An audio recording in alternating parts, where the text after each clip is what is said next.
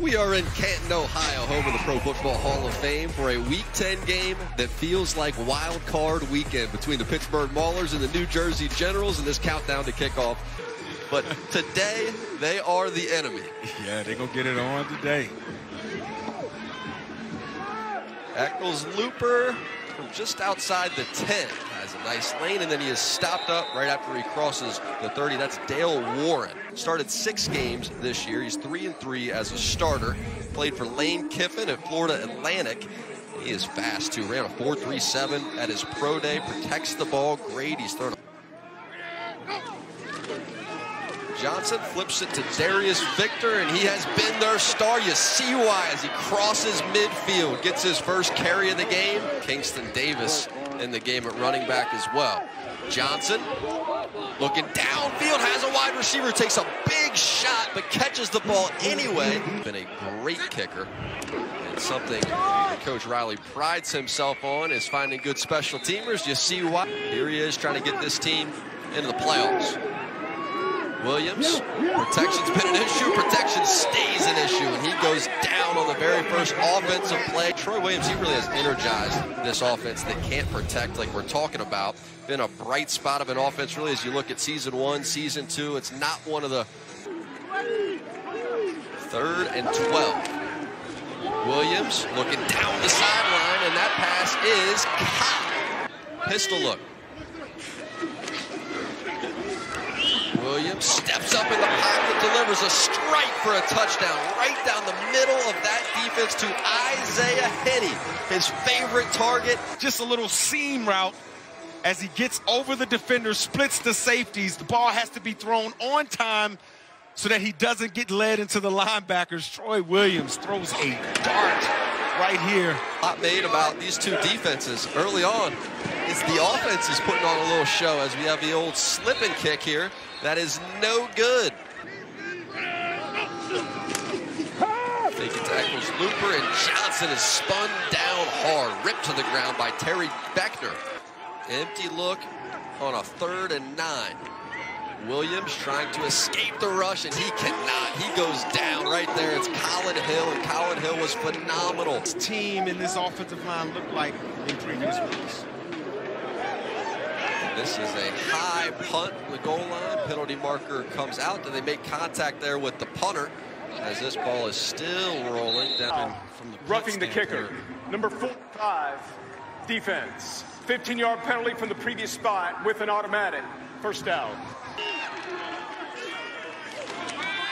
Here's Williams. Wants to run with it early and just lost his footing. Offensive line of the Generals, they're big. They lay on you.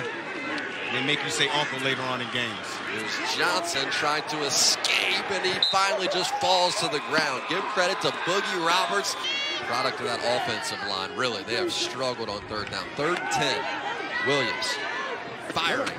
Stockley brought down. But Williams inactive today. We didn't hear much about an injury. So trying to figure out exactly why that might be. As you see Vito, this may be one of the reasons because they like Victor so much. As speed guy, a guy affecting the game in the passing game. They're trying to throw it here, but it's intercepted. It couldn't get past the safety who was down in the box. It's Tarpley. Arnold Trey Tarpley with the pick. Right, as you can see, Tarpley not going for the fake, not being affected. It ran up in there a little bit, but had the wherewithal to stay in the passing lane and get the interception so that guys can remember after the kick to cover. And we have seen one of these return, and this snap goes over the head of Mingle. It's loose. Football is on the ground. Chris Blewett just dives on it to save a potential touchdown. Special teams unit. You see the snap right here goes right through Matt Mingle's hands and continues to roll into the Generals' territory. For DeAndre Johnson. Johnson, quarterback draw. Can he get the edge? Initially, yes, and he's trying to work down the sideline. He gets close to that line to gains. This time from 35. He's been money. Last year, looking like he may get that again.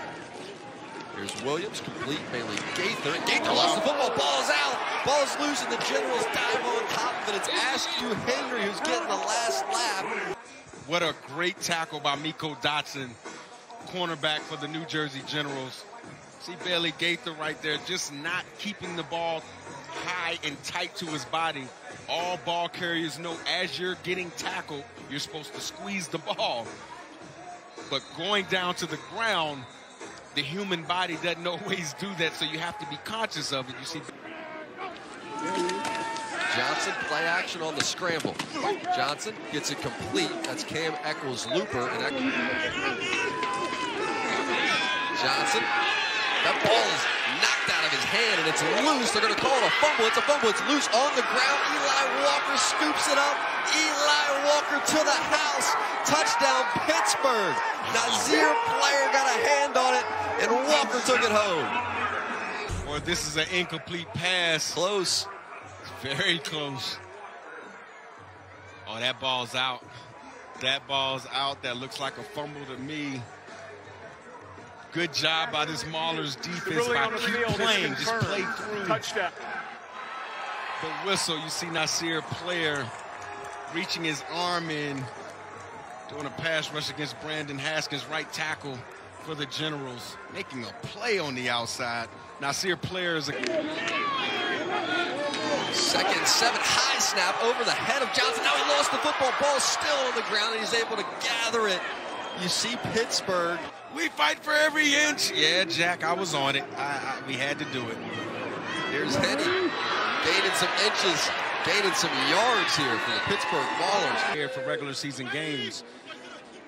It's about as high as you can start with a playoff game. Here's Williams, escapes the rush. Now there's some room, and he slides down inside the 20. So the defense of the Generals get off the field, brings on Chris Mooney. Field goal attempt, that is good. Pass. 3rd and 10. Firing. That's a dangerous looking pass. Keith Gibson broke it up.